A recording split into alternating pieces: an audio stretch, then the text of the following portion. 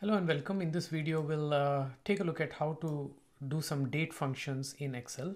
So to get started, let's say we just want to get today's date. I can say today and it'll give me today's date. And so you can use this today function for that. Now, supposing you want to see what exactly this looks like to Excel, you can just change the format here to a number, and it's actually this number. So every date has a corresponding number. So let's, I'm just going to take this date and subtract, let's say 10 from it, and keep doing this. And we generate a few numbers, and you can actually, I'm just going to copy this as well here, just to show you what these numbers will be when they're converted to dates. So if you take these numbers and you change the format back to a date, you can see that you'll see the corresponding dates. So these are all like dates that are 10 days apart that we just generated. So here's a number, here's the corresponding date. So there are other formats possible. So I could just copy this here, and I can just copy this all the way down, and I can go to date over here and, for example, have a long format. So this way it'll give me the day, the day of the week as well as the date. And there are other formats also you can change this to. So for example, you can go to more number formats. You can go to date, and there's a whole bunch of date related formats here that you can choose from.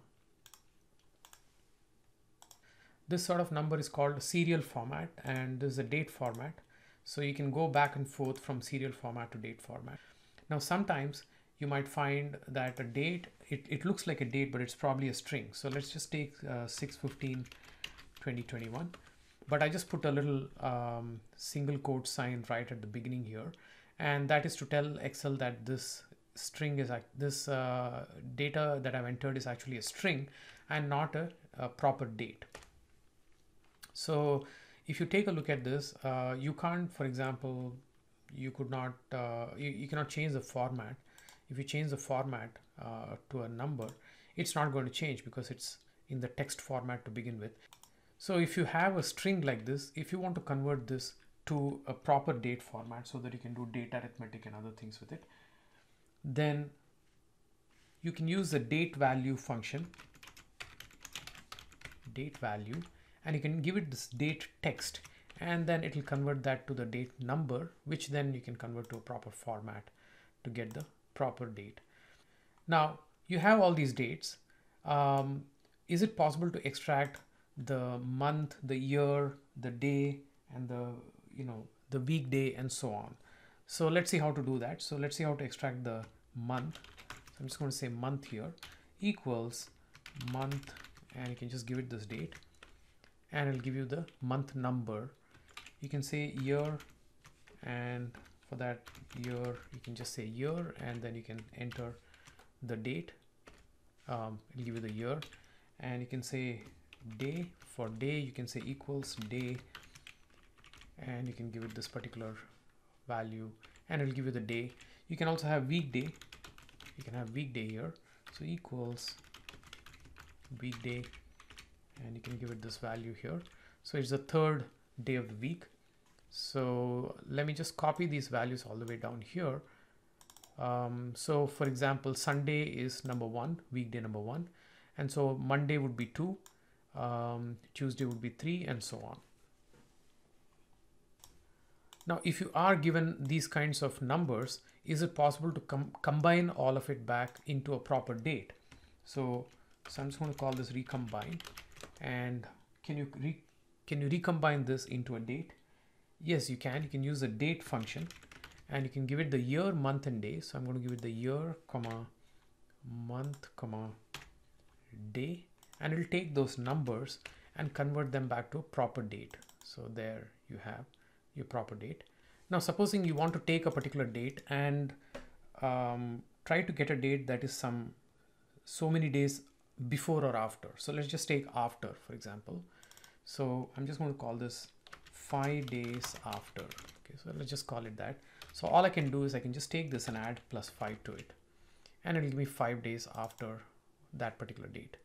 But sometimes you want to do this sort of 5 days after, not just any days, but 5 working days. So for that, you need to use a special formula. So I'm just going to say 5 working days. So I can basically say workday, and then I can take my start day and count the number of days. So that'll give me, it'll give me a number, but I can always change it to the proper format to get my date. So, and I can just copy this all the way down, and you can see that there's a small difference here. So you can get so many days before or after. You could, for example, if you want it to be 5 days before, you can just say -5, and it'll give you the previous values. So if you put a minus value here, it'll give you the previous 5 days before, 5 working days before. If you put plus value, it'll give you 5 working days after. If you want the days between any 2 dates, you can also get that. So for example, I'm going to say days between, not just any days, but working days. But first we'll do just days between. So if you just take days between, let's say this, you can just subtract, let's say this minus this. It should give you the number of days between any 2 dates. So I can just copy this all the way. What if you want not just the days between, but working days between? So working days between. So for that, you can use the net working days formula. So you can say net working days, and you can take the start date, and you can take the end date, and it'll give you the number of working days excluding the weekends and so on. So there it is. So that way you can get the net working days between any 2 dates. You can also get a sense for how many months, weeks, and days have elapsed between any 2 dates. Okay, let's say month between, okay. So months between, so I can say date diff, the date difference between the 2 dates, the start date, comma, end date, comma, number of months. I'm just going to say M here for months. So 0 months because they're all in the same month. Now, so what I'm going to do now is I'm going to just put a dollar between the K and the 5 here, so that when I copy this down, I do not change the K. So the so the end date remains the same and the start date keeps changing. So I just keep it that way, and I copy this formula all the way down.